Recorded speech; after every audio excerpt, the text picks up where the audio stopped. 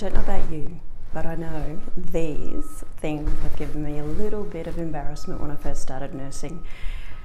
It's not unusual to have a little bit of difficulty knowing how to put them in the right way. It might seem a bit silly, but there is a knack to it. It's nothing worse than walking into either your clinical prac or even when you first graduate and you have to go and do a set of obs. You're all excited, you've got, your stethoscope on, looking professional, ready to go, and then you get there, you stick them in your ears, and all of a sudden you think, this patient's breathing, they're pink, but I don't hear anything. You hear more going on outside than you can in the patient's chest. That's not a good sign, ever. So there's a few things about this stethoscope that's really helpful. When you look at the earpiece, if I turn it this way, you can see they point down, or if I turn it this way, they're pointing up. So if you remember the little mnemonic, down for sound. So if the earpieces are pointing down, that means you're going to get sound. Because if you remember, your ear canals actually travel this way. So they're actually facing forward towards your nose. So you need your earpieces to face down so you can hear the sound. Make sure that they're in nice and snug. You don't want to completely shove them in there and completely occlude the eardrum, but you need them in there snugly so you can hear. So once they're in, the other thing to remember is the headpiece. So there's two components to the headpiece. This flat surface on this side, the bigger one of the two, is called the diaphragm. On this side, in this particular case, because it has a little scoop there, that's called a bell. In some stethoscopes, if it was flat, like this diaphragm face, then it's called a pediatric. So you have adult size and pediatric side. Now keep in mind that when you've got these two, it means that it's got an on and an off switch. So when we turn it, you might be able to pick it up. I don't know if you can hear that click. But what it does, and I'll show you a video shortly of the mechanism inside up close.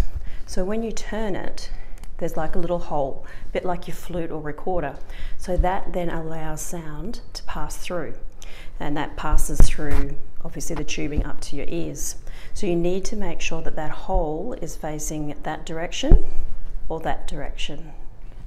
Now, obviously you can't see in the diaphragm here, but you can, and you'll see this in a minute when I've done the little close-up of the mechanism.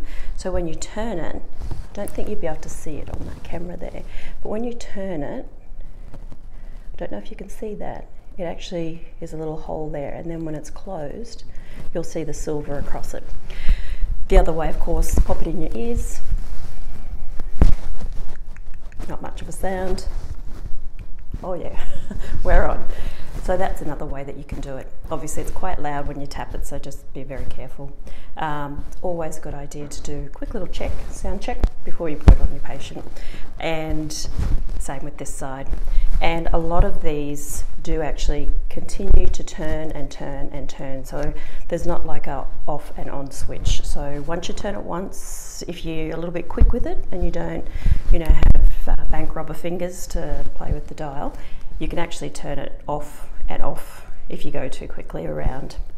Now, with this surface here, you can see that there's a rubber ring around there. They call that a non-chill sleeve. So if you're auscultating a patient, obviously having a rubber ring there is going to make it a little bit warmer. Even in cold days, it's still pretty cool, so it's always a good idea to just warm it up a little bit, rub it on your scrubs, just to get it nice and warm so it's not cold, particularly if you're doing obs at 6 AM. I'm sure patients would appreciate a little bit of warmth in their stethoscope when you place it on their chest. So, key things to remember: down for sound. And don't forget, if you want to hear, you have to turn the gear. If you want to hear, turn the gear. So I hope that helps a little bit, and next time you need to do some obs or auscultate some sounds in your patient, remember, down for sound and turn your gear so you can hear.